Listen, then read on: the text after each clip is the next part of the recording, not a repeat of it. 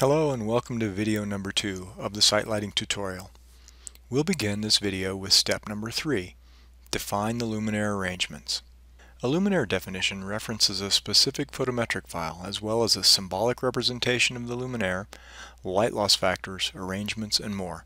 Each location in the project will access these parameters in addition to the aiming parameters specified by the user. For this tutorial, we'll create two luminaire definitions based on a single photometric file, a single luminaire on a pole, and a back-to-back arrangement. From within the Luminaire toolkit, click on the Define button. We will select the photometric files for the tutorial from the Zlux demonstration database that's included in the AGI32 Instabase system. We'll use the new Cloud Instabase system.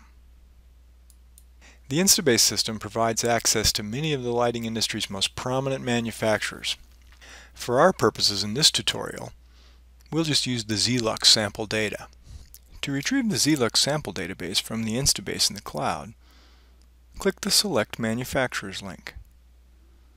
Now scroll down through the list of manufacturers to the bottom. Put a check mark in the Zlux Instabase. Click the OK link. The Cloud Instabase is most powerful when searching across multiple databases. However, we can easily just browse the small Zlux database to find what we need. Let's close the indoor node, and then open the ZL area node. Scrolling down, we'll find ZL Road LED 150.ies. Place a check mark in the box. Continue to scroll down to find the download link. Go ahead and click. With the photometric file downloaded, AGI32 will open the Smart Symbols dialog where it tries to pick an appropriate symbol based on the luminous dimensions in the IES file. From the left column, select Pole Mounted. Now click OK to accept the remaining defaults. We can now complete the luminaire definition. Notice the label and description are already completed per the defaults selected. Those defaults are set from this dialog.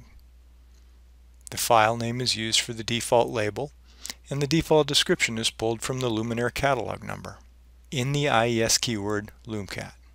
These can be changed to your preferences. Let's look around and make a couple of changes. Change the light loss factor to 0.9 total. Change the arm length to 2 feet. The current setting was just the minimum distance required to move the light center of the symbol away from the pole. The arm length specifies the distance from the pole to the luminous center of the symbol. Notice the pole is set at dynamic and attached to z equals 0. This attaches the base of the pole to the ground regardless of the mounting heights employed in the project. Click in the color cell next to the Model Mode symbol. Model Mode, Color cell. With the color palette window open, change the color to red and click OK. Note that we have changed the color of the model symbol and not the render symbol. The render symbol remains black housing color. Because we were using only the direct calculation mode, we will not be rendering. The render mode symbol is not employed. To complete the definition, click on the Add Redefine button. Because the program was set to auto-define when we pulled the photometric file from the Instabase, it asks us if we want to redefine. Simply click Yes. We now have a single luminaire defined, but we will need a back-to-back arrangement as well. AGI32 gives us the ability to set this up in the definition process so you can place this arrangement as an assembly in the project, rather than as two individual luminaires. We can easily use the current single luminaire definition to create another definition with two luminaires back to back. All of the other parameters, the photometric file, the symbol, the model mode color, and the arm length could remain the same. Simply append the characters -2 BB to the label. This tells the program that we've actually changed the label and now we're going to create a separate luminaire definition.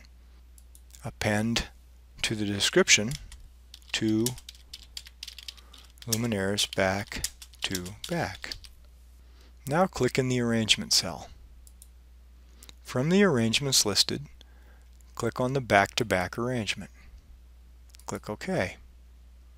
Now let's change the model mode symbol color to blue.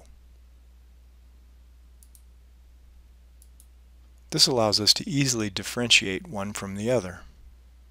Click on the Add Redefine button. Notice we now have two definitions listed. We're now ready to design the parking lot lighting. Close the Luminaire Define dialog.